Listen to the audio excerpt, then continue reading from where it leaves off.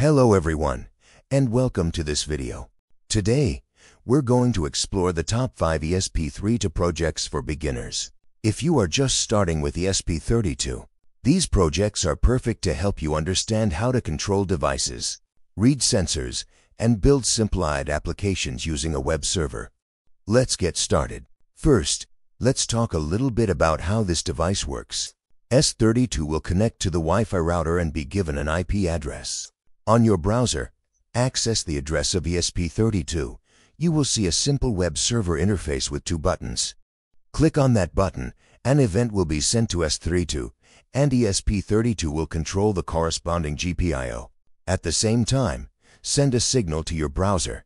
The program will be divided into 2 parts. The first part is the web server including HTML, CSS and JavaScript files saved in the memory of ESP32. The second part is the program on ESP32. Project 1, Control Relay through a web server. In this project, we will use the ESP32 to host a simple web server that allows us to control a relay with just a click on a web page. A relay acts like an electronic switch. By connecting it to the ESP32, you can turn appliances like lights, fans, or other low-voltage devices on and off from your phone or computer. The concept is simple but powerful. You open a web browser, access the ESP32's IP address, and instantly control the relay. Project 2, Control WS281 to LEDs through a web server. The second project is all about colorful lights. Here, we connect a strip of WS281 to our NeoPixel LEDs to the ESP32. With a web interface, you can select colors, brightness, or even lighting effects. This project teaches you how to work with PWM signals and LED libraries, while still using the ESP32 web server to create an interactive user interface. Not only is this fun, but it also helps beginners understand how to control peripherals that use special timing and communication protocols. You'll be able to build your own customizable LED controller. I will reset the ESP32 so we can see the startup lock. As you see, after connect Wi-Fi, ask 3 to print out the IP address. Fill this IP address on the browser. We can access to web server. Try and click on the color. We can see it send the color code into ESP32. And our GB LED displays the correct color selected. Let's test with other color.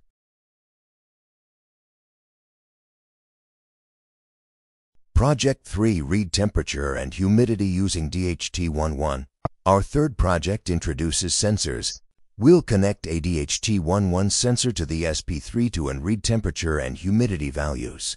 These readings are then displayed on a web page hosted directly by the ESP32. The DHT11 is a simple digital sensor used to measure temperature and humidity. It provides calibrated output, making it very beginner-friendly. The sensor can measure temperatures from 0 to 50 degrees Celsius and humidity levels between 20 and 90%. It communicates with microcontrollers like the ESP32 using a single data pin. This makes it easy to connect and perfect for basic IoT projects. This project demonstrates how to handle sensor inputs, process the data, and make it accessible remotely. Project for a measure distance with the HCSRO for ultrasonic sensor. In this project, we will explore the HCSRO for ultrasonic distance sensor, a very popular component for measuring distances.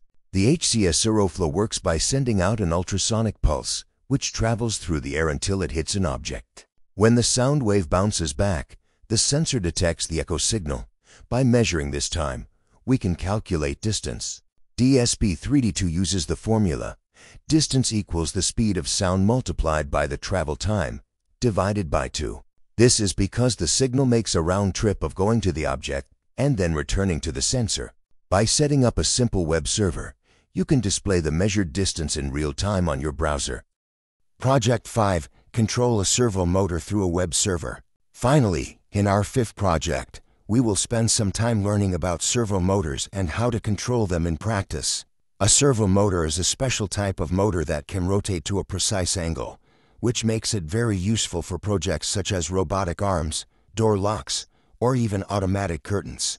In this project, the ESP32 will host a simple web interface where you can move a slider directly on the web page to set the desired angle of the servo.